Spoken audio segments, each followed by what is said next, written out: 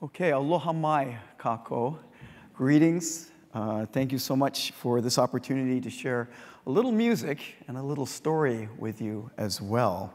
I even wore formal attire. That's black on black aloha shirt. Right? This little project I call the Ultimate Recycling Project. A little over 5 years ago, we opened Bing Concert Hall. How many of you have had the opportunity to see performances there? Oh, good number of you. If you haven't, you really need to treat yourself. It is one of the most glorious acoustics for orchestral music, choral music, chamber music. We are really lucky to have this facility for the teaching of our students and for sharing music with a greater community. We opened Bing Hall a little over 5 years ago in January of 2013. And towards the end of the construction phase, I was there the day that we started laying the floor, the stage floor of Bing Concert Hall. And you can see it's boards of the floor that are sitting on top of kind of a giant system of braces or ribs. Unlike a lot of rooms, like this room, where the floor is just glued down onto a concrete slab. That actually sits on a series of braces, and underneath those ribs or braces is a giant cavernous open space. So the floor acts very much like the soundboard of a piano or the top of a cello, and it vibrates. It's really live. It's amazing, actually, to make music on it and feel the floor vibrate. The material for the floor is Alaskan yellow cedar, which is actually not a cedar. It's actually a sycamore, but it goes by its commonly referred to name, Alaskan yellow cedar. It's a very soft wood. It's stiff across the grain, but it's quite pliable. It's very similar to the wood, for example, that Antonio Stradivari used for the tops of his violins, or Steinway & Sons uses for the soundboards of their pianos. Those are spruces, but the sonic characteristics are very similar here with Alaskan yellow cedar. You can see workmen there installing it on top of those braces. You can also see along the left-hand edge there a kind of a radiused edge of the stage. So just in front of the front row of audience seating, the stage is curved. And when I was in there the day we started laying the floor, I noticed them sawing off the edge of the stage to fit that radiused front of the edge of the stage, the curve. And I asked one of the project managers, what are you going to do with all that wood you're cutting off the edge of the stage? And he said, throw it away. And I thought, what? This is instrument grade, gorgeous wood. It's quarter sawn. That is the way the logs are cut, optimize the evenness of the grain.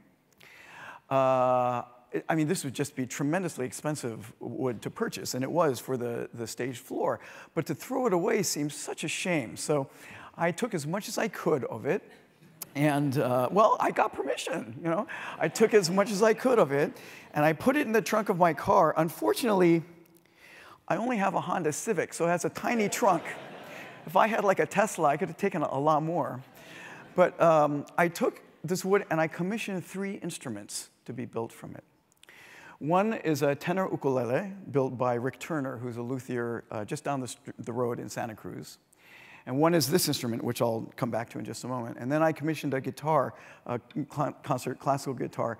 4 years ago, I commissioned it. It's still being built, actually, so it's not done yet. And then I commissioned this instrument. This is a gilele. That is a tenor ukulele-sized guitar. So you'll notice it has 6 strings rather than 4, like a ukulele does. But it has the short scale length and the body size of a tenor ukulele. The top of this is from the scraps of that floor.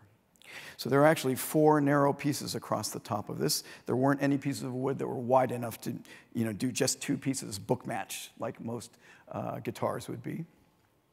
The back and sides are Brazilian rosewood, which is a very hard, very dense, reflective wood from Amazon rainforest. And in a nod to the fact that I play mostly all Hawaiian music these days, the binding around the side, the top and the bottom, and the strip in the back is koa, which is, of course, an indigenous Hawaiian wood. So that's just a little bit behind the history of this guitar. And I'm going to play for you a piece written by, let me see if I'm tuned up here actually. I'm going to play for you a piece written by one of Hawaii's most revered songwriters, who also happens to be happened to be the last reigning monarch of the sovereign kingdom of Hawaii. You know, Hawaii was a sovereign nation until 1893, when the government was overthrown by U.S. business interests backed by the U.S. military. It was an illegal overthrow. It was acknowledged as such by President Grover Cleveland after the fact. But the last reigning monarch, Queen Liliuokalani, was a marvelous songwriter. She had such a gift for melody. And this is one of her most famous songs called Sano. She actually wrote this before she was a queen. She wrote it while she was still a princess. And it's a love song, and she wrote it in collaboration with a very dear friend of hers she called Kapeka, who we know now to be her friend Elizabeth Sumner Auchuk. So this is Queen Liliuokalani Sanoe, played on a gilele that's made partly with wood left over from Bing Concert Hall.